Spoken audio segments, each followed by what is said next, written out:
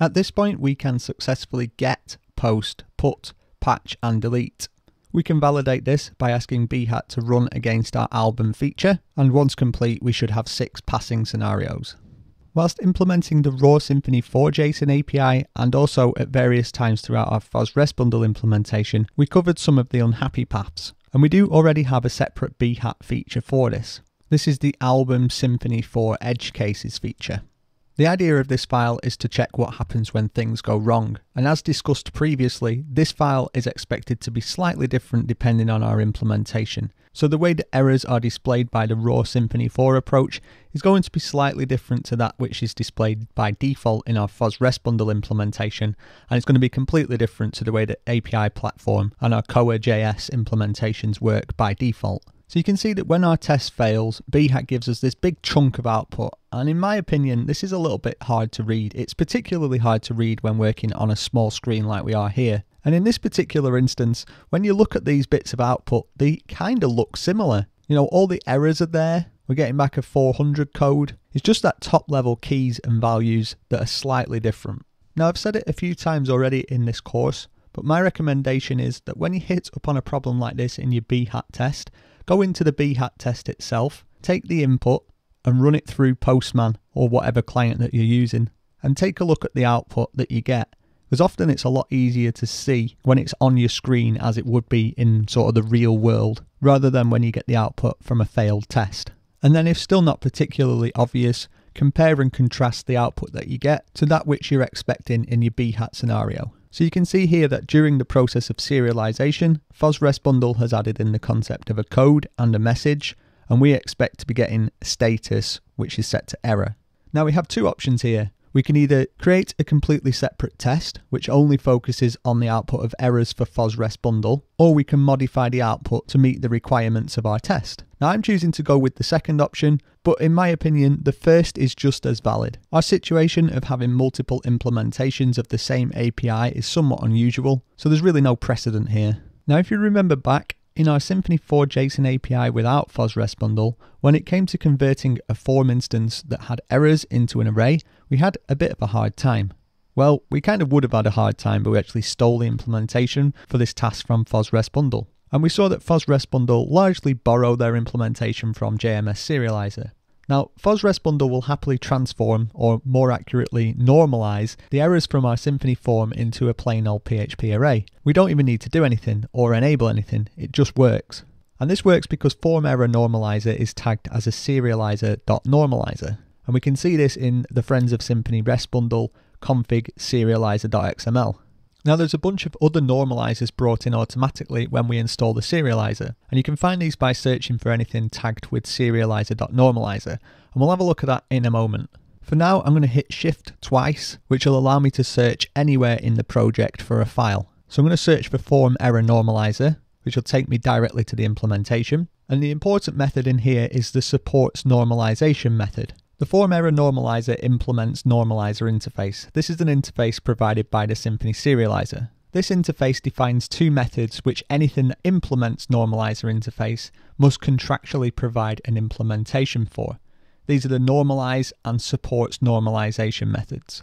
We can see that this class supports normalization if the given data is an instance of form interface, and crucially whether that form has been submitted and the data contained in that form is in an invalid state. Now if the outcome of a call to supports normalization returns true, then the normalize method will be called. And you can see here that we've got this array that's returned that includes code and message and also errors. This is good. We've found the code that we need to work with in order to reach the outcome that we desire. Now a few moments ago when we looked at the serializer XML config, we saw that our form error normalizer service was tagged with serializer.normalizer. This isn't the only service with that tag, and even though this service has a priority of -10, this is still the highest priority service with the serializer.normalizer tag that's currently configured. So you may be wondering what else has that tag.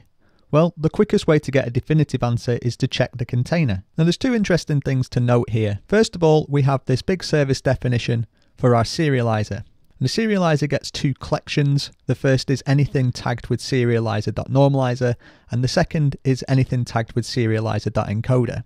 Now because we've just searched for serializer.normalizer, then we're also going to see anything that's tagged with serializer.normalizer. So what we should find here is if we step through all of these different service definitions, then these tags should match up with whatever's been registered in the serializers collection of normalizers. But how does this happen? So again, double clicking Shift to search anywhere in the project, and I'm going to search for the serializer pass.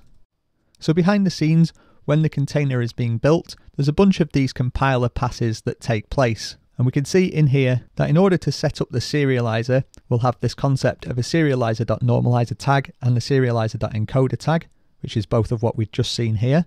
And then for each, it's going to try and find any services tagged with those tags. And then it's going to go ahead and build our collections based on what services it can find with those given tags. As you can see, we must tag at least one service with both serializer.normalizer and serializer.encoder. Otherwise, we're going to get this runtime exception. Now, we don't need to worry about that because this comes pre-configured. Now, the process of a compiler pass is really interesting and you can actually use it in your own projects. So if at all interested, then I have a short course on this where we implement our own compiler pass. So from my point of view, there's no point reinventing the wheel here. Inheritance can help us. If we create our own custom form error normalizer, which extends from the form error normalizer that FOSRESTBundle provides, then we can get all the benefits of the existing implementation and just tweak the output slightly. So I'm going to create a new file, the form error normalizer.php, and notice this shares the same name as the class provided by FOSRESTBundle. Now, as I want to reuse the name form error normalizer for my class, and that name is already in use, I need to use the form error normalizer from FOSRESTBundle as something else, in this case, FOSREST form error normalizer. You can call it whatever you want, or you could just rename your class. A little gymnastics may be required to keep PHP Storm happy here. So as this new class extends an existing class that's already set up and tagged, everything just continues to work. However, now there is a more specific implementation, and this is going to be used instead of the class provided by FOSRESTBundle. In order to customize our output, we need to override the normalize method in our parent class. We can let PHP Storm generate an overridden normalize method, but by default it's just going to fall back to the parent.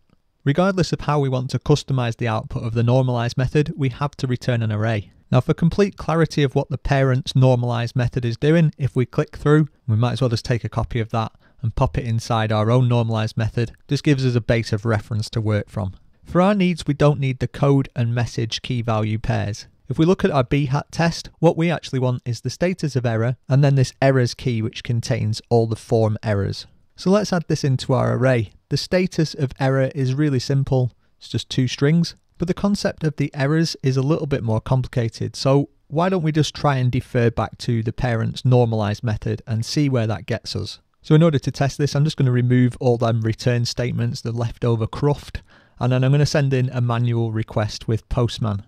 So the output here is quite interesting. It almost looks right, but we've got errors nested inside errors. And this is to be expected because, as we've already seen, this is the exact array that the parent's method returns. Now, if it's an array, we can do something a little bit sketchy here and just use one of the keys from that array on our call to parent normalize. Now, in reality, this is too trivial an implementation for the real world.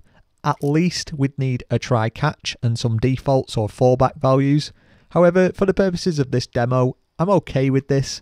It shows how to hook into the normalization process and it does meet our test requirements, but honestly, I wouldn't go with this in the real world. But the good news is our FOSRESTBundle JSON API now behaves exactly as our raw Symfony 4 JSON API, and even though the internals are different, the outcomes are the same. So that's our FOSRESTBundle implementation done, and in the next section we're going to repeat this process again, but this time using the API platform.